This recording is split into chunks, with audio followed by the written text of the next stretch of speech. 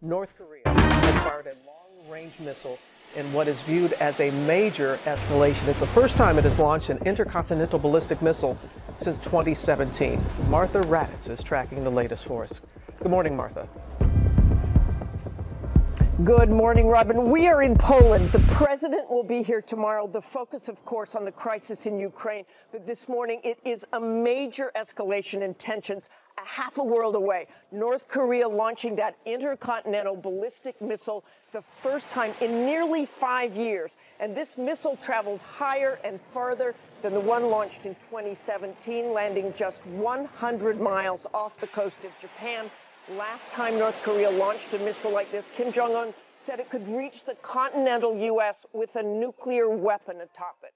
Diplomacy, of course, has been completely stalled since Donald Trump's failed attempts at a nuclear agreement. This morning, the White House strongly condemning the launch, yet saying diplomacy is still possible, but this is only one of many crises the White House is now confronting. Whit? Another level of concern here, Martha. Thank you.